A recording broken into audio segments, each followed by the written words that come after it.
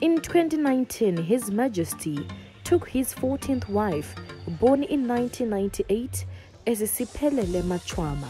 She is the youngest amongst all of the king's wives. After giving birth to the king's son in 2021, she is now called Inkosikati Machwama. She is the daughter of Cabinet Minister Jabulile Machwama.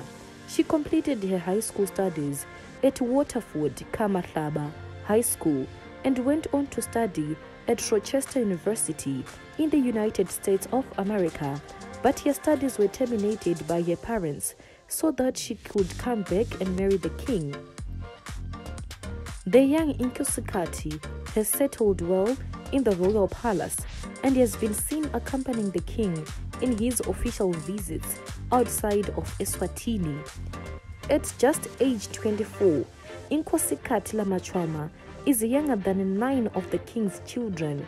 She is also regarded as one of the king's favorite wives because of her ability to speak in public very well.